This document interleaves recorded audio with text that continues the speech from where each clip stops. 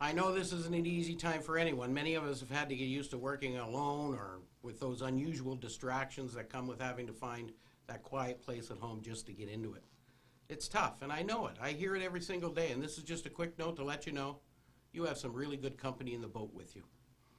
I'm sorry now if I offend anyone, but social distancing? I'm sorry. That is just wrong, especially in these times.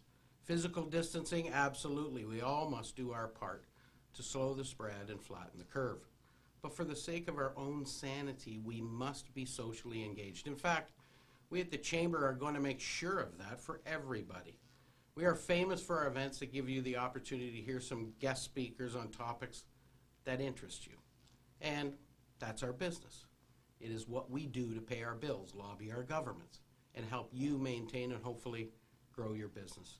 And we know that is needed now more than ever before. So we now have a full slate of virtual events. You can still get that great information and a little entertainment, but more importantly, that feeling of being a part of something great again. This is a turning point for us, and we hope it is for you as well. We know it's going to be different, but hey, that's what the Cambridge Chamber of Commerce is known for around the world.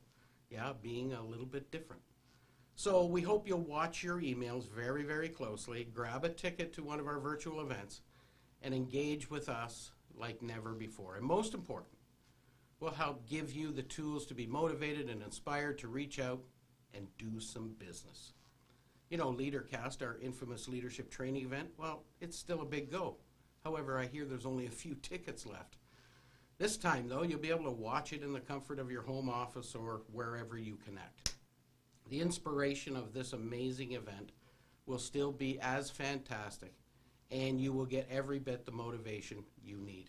And this year, we need some motivation. So let's just do our part. Let's physically distance ourselves for now. But let's make sure that we stay socially connected. Let's network together. Let's reach out. Let's do some business. Speaking of business, are you offering curbside pickup or home delivery at your business? Let us know, and we'll let everyone else know. I probably don't need to tell you, but the process of offering this service is quite different and sometimes extremely difficult. You know, our staff that put themselves at risk to serve customers through curbside pickup, home delivery, or drive-through are doing us a favor, a big favor.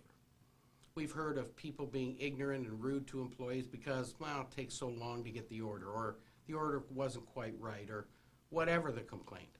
Right now, there's nothing to complain about.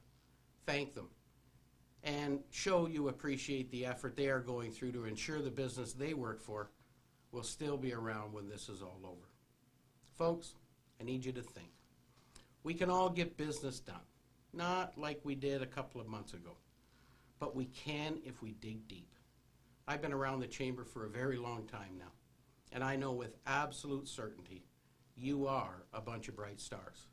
So let's all light it up and be mindful of the rules.